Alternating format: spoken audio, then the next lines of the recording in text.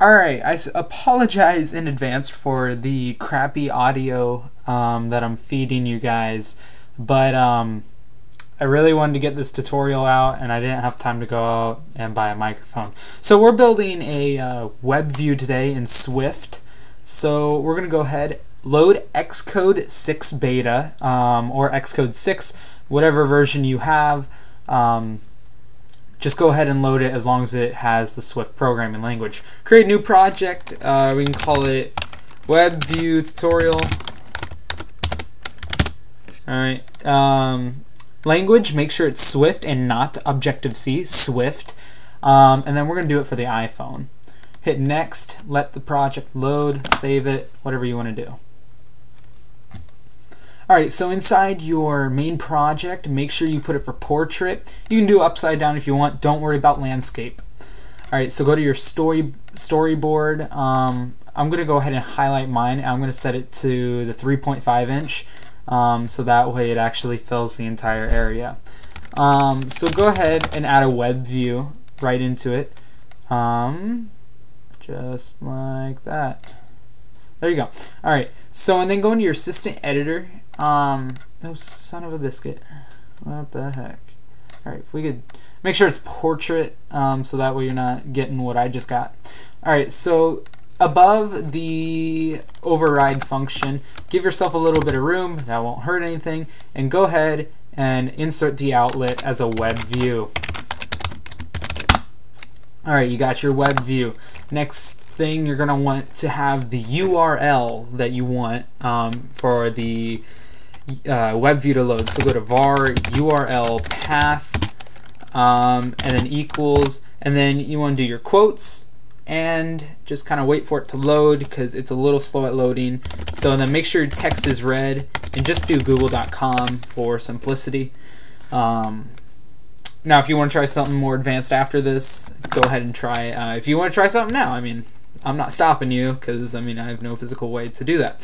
Next thing, you're going to need a function to load the URL. So we're going to do function load, what the heck, load, what the frick?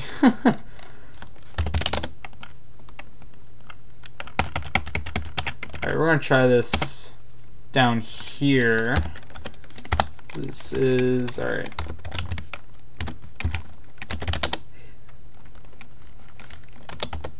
There we go. Load address URL.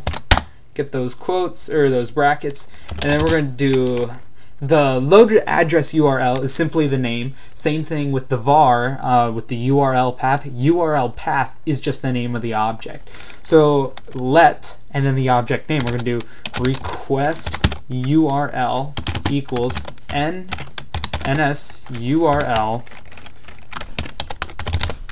string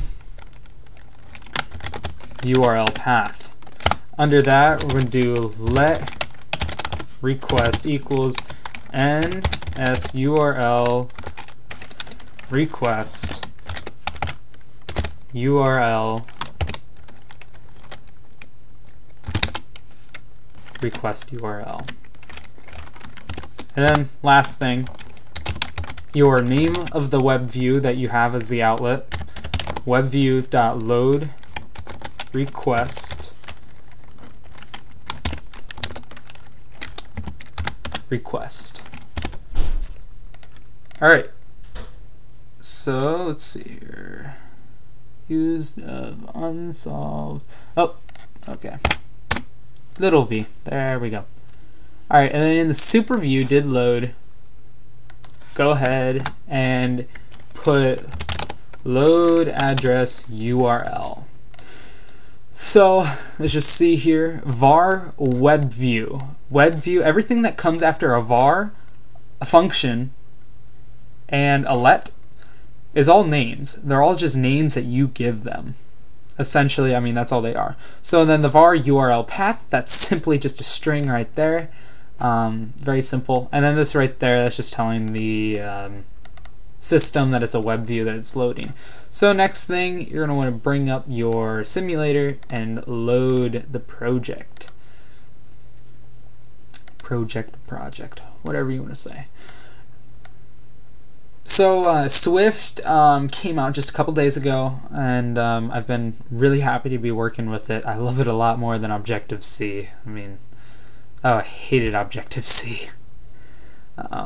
So alright, give it a second here. And voila! Google is now loaded. So that's it for this tutorial. The source code will be in the description of this video. Thank you so much for watching. Subscribe for more Swift tutorials that should be coming up pretty soon. I'm Cameron. Thank you for watching.